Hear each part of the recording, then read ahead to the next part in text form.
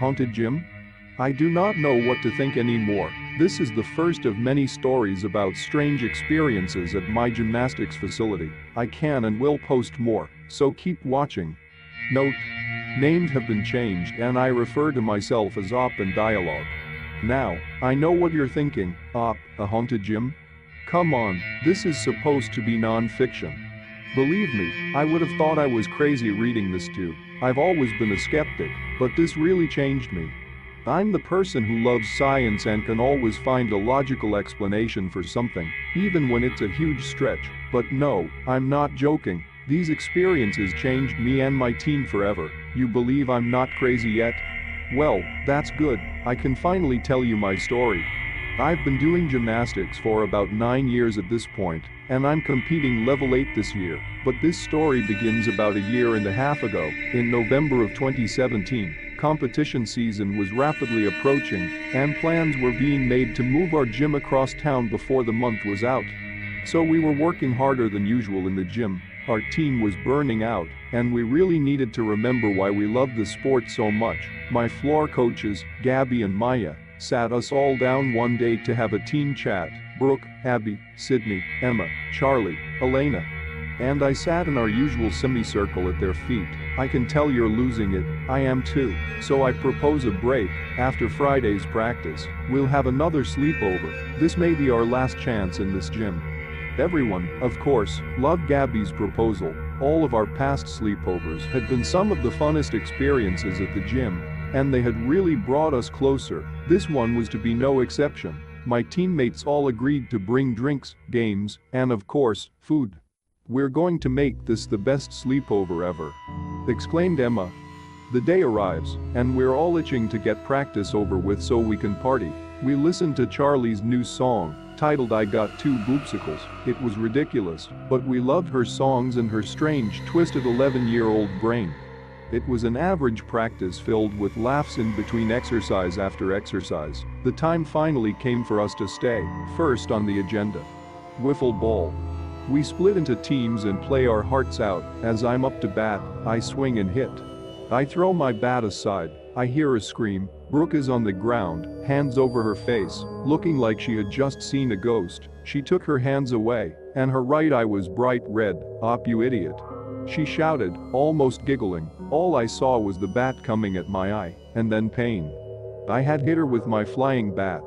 Wiffle ball was almost over after that, and with the collegiate softball talents of Gabby and the pure stubbornness of Sydney and myself, we had managed to squeeze in a victory. Next up was just some dancing and our annual ugly dance-off. We all spread out across the floor in front of the tall, vast mirrors we used to practice our routines. That was cut short because soon after the music had started playing, Elena noticed something was wrong. Guys, she shouted until one of us decided that maybe what she had to say was more important than doing the worm. We shut off the music and turned on the lights. "What the hell do you want, Elena?" we all questioned. "Those haven't been there, have they?" "No one did that. How could we never have noticed?" she asked, her voice slightly shaking. All of us confused, we stared at her like she was crazy. We thought maybe she was crazy until she slowly raised her hand, pointing to the top of the mirror. There they were. Long, thin, white handprints all across the top of the mirror. There were some very large, claw-like ones, upside down. Twisted, all over the place. Some of them were tiny, almost as if a baby had crawled across the mirror. They too were twisted, upside down, and in no special pattern. It was like I could feel the hands clawing up and down my back, and the chills sent me to the ground. We were all floored, staring in horror and awe. "Did one of you pull that? Come on, don't scare us. This is total bullshit," I said. I knew in my heart it wasn't any of them, but my skepticism prevented me from believing what I was seeing. "None of us did that, Op. There's no way anyone could do that without standing on something."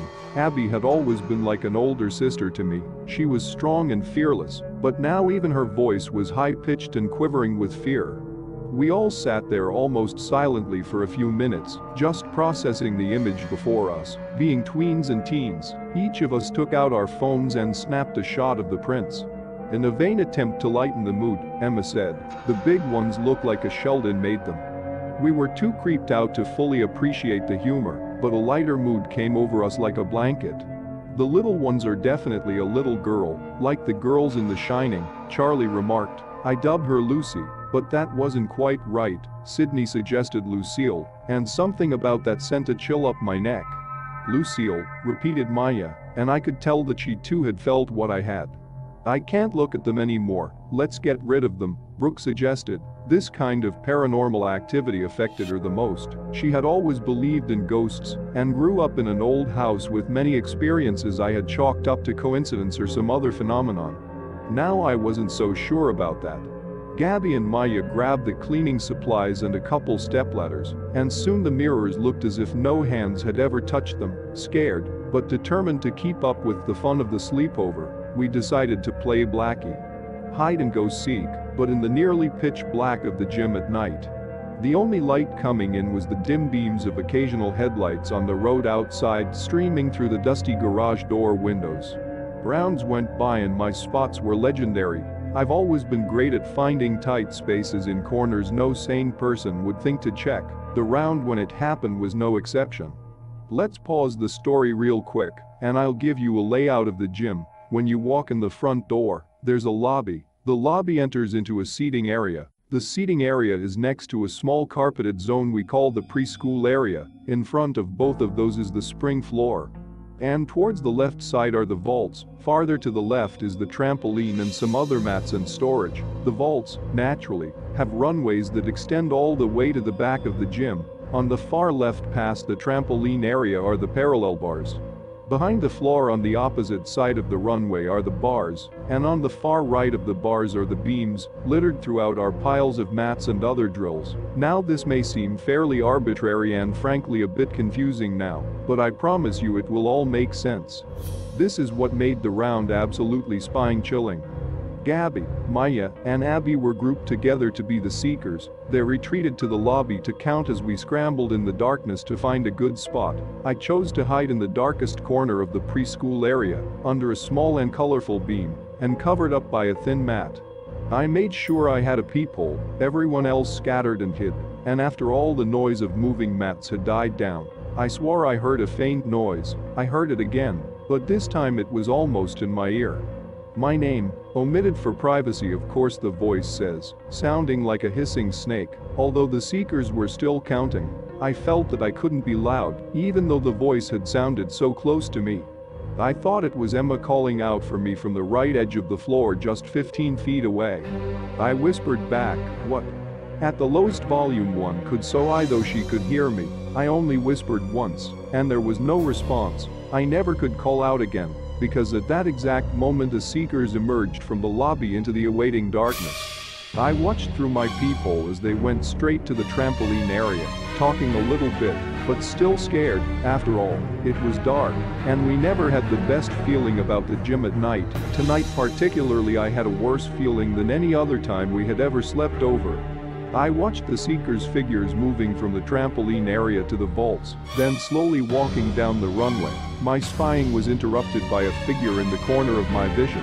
There was at least one human-like shape, slowly making its way across the floor toward the vault runways where Gabby, Maya, and Abby were still sneaking along. I was a little mad that Emma was planning to scare the coaches without me, but insistent to remain hidden. I didn't come out. I hid my face for 1 second, and as I ducked back into my secret place, I heard a sound. The sound that still sends chills down my spine. It sounded like a herd of animals crawling down the runway at a sprint. The girls had made a plot to scare the coaches without me. I looked out as soon as I heard the noise, and had to cover myself up immediately. Then I looked back out. What I saw still haunts me to this day. It wasn't my teammates out there at all. It was nothing. There was no one there. The sound was reverberating throughout the gym. But all I saw when I looked out was the gym as it was, except the runway had a slightly blacker sheen. Maybe it was the figures. I hadn't looked long enough to tell. As soon as I was back under the mat, I heard a thud and a set of screams, followed by some sobs of terror. The stampede stopped. The only thing I had left to cling to was my hope of not being found. So I remained in my spot as the coaches and Abby lay at the end of the runway in pure disbelief and terror. They had turned on a flashlight, but no one had left their hiding spot. The gym was as it had been. No mats moved or shadowy figures, just a gym. After a minute of me hyperventilating under the mat, I decided it was time to see if what I swear I had seen was real. Gabby, Maya, and Abby were in the exact place they had been minutes before, still in a heap on the runway sobbing. Everyone else had come over. Guys, come on. I thought we had a no scaring rule during hide and seek. You remember what happened last time? I said, still doubting what I had definitely seen with my eyes. Through all that had happened, I was still skeptical. Maybe my eyes had been playing tricks on me, and there really had been girls on the runway before. No one did that. I was under a mat by the bars the whole time. Brooke's response really made it seem real. I was beside the trampoline in the dark corner, and I swear to God, your mother, anything you wanted, I didn't move, Elena added with a tremor. Sydney, who was too scared to talk, just shook her head. Sid and I were behind the parallel bars. We thought it was you and Emma. That's something you do, Charlie said. I had forgotten about Emma being near me. No, it wasn't us. You watched me come out from under the beams. I saw Emma crawl across the floor. I thought it was her. Emma seemed a little angry when I said that. No, I was there, in those mats, the entire time. I swear, I cross my heart I never moved or even spoke. That struck a chord for me. Wait, if you never said anything, then who whispered for me? When I asked this, I knew it wasn't anyone else. They were all well over 50 feet from my spot other than Emma. It couldn't be explained. No one whispered to you. What I don't get is why you kept shouting. You realize you're supposed to hide, right? Brooke said. I had no recollection of shouting anything. Just whispering what? In the smallest voice I could muster, even though I swore all I had done was whisper once. All the others confirmed they had heard me repeatedly shout 3 times. None of this night had made sense, and the night was still young. Let me stop you there for 1 minute. Now, I know I still sound crazy. You'll see, even me, the girl who had always thought everything was concrete and scientific, couldn't possibly find an explanation. Now back to our regularly scheduled story. We all sat there for another hour, just feeling each other's presence. No one spoke, but we were comforted by the shared warmth. We thought it had hit us before, but after the reflection, reality was really starting to set in. We all went over, in exact detail, what we had been doing at the time of the event. I started. I was over in the far corner under the beam and mat, doing nothing. I had a peephole, but wasn't looking out. Naturally, we were suspicious of Charlie and Sid since they were the closest, hiding just a few feet from the runway. Charlie claimed that they had stayed hidden behind 2 exercise balls under the parallel bar set. No one was in any state to lie at this point, so we believed them. Brooke was trapped between one large, fluffy mat and another. I couldn't see anything. Then Gabby and Maya collapsed into view.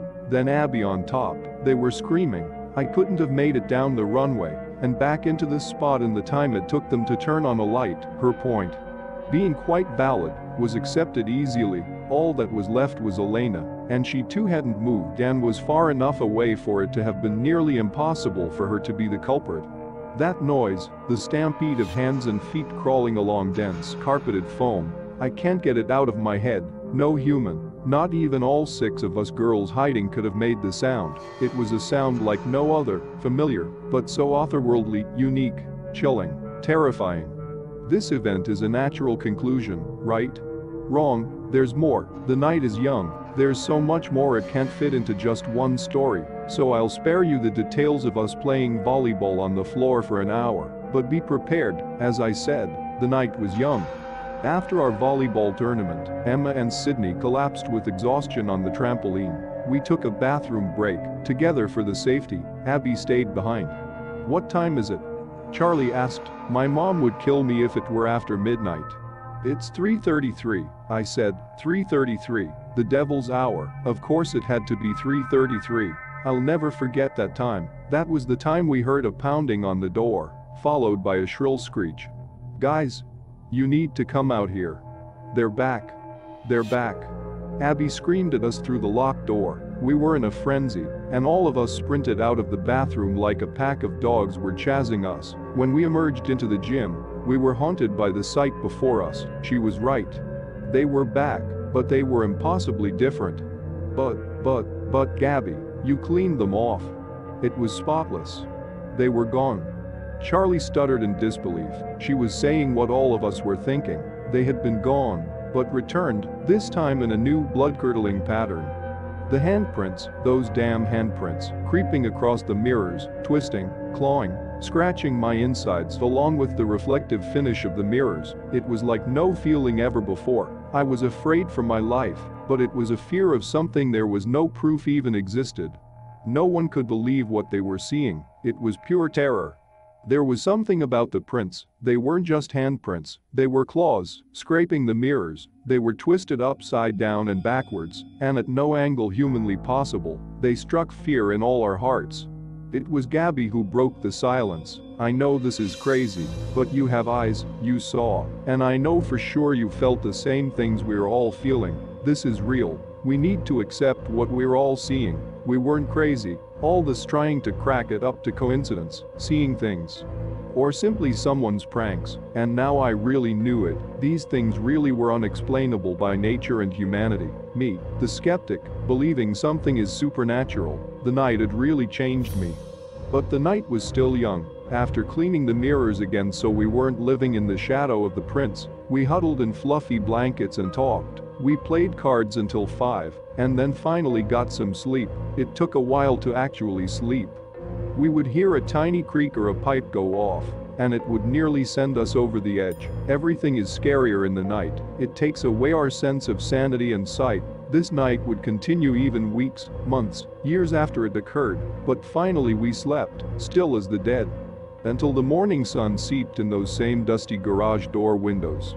Saturday morning practice the next day was uneventful, so I decided to hack Emma's phone, Charlie, and I posed for way too many selfies. I scrolled through to find one to send to myself and dropped her phone onto the concrete below. It had followed us into the light. The terrors of last night came back to me. Emma, seeing her phone on the concrete, rushed over and picked it up. She began to retch, also horrified at the sight on the screen. On her phone had been a photograph of her, asleep on the trampoline. I thought it was Sydney, until I noticed her sleeping body in the back corner of the image. We had been on the floor all night. Not one of us had been over to the trampoline. But the worst thing about it, the absolute worst image that I can never get out of my head, was the screen, the image of Emma sleeping and Sydney close by, with the timestamp. November 11, 2017, 3:33 a.m. Thanks for watching. If you enjoyed the video, hit that like button to support my work. And as always, enjoy the fear, my dear.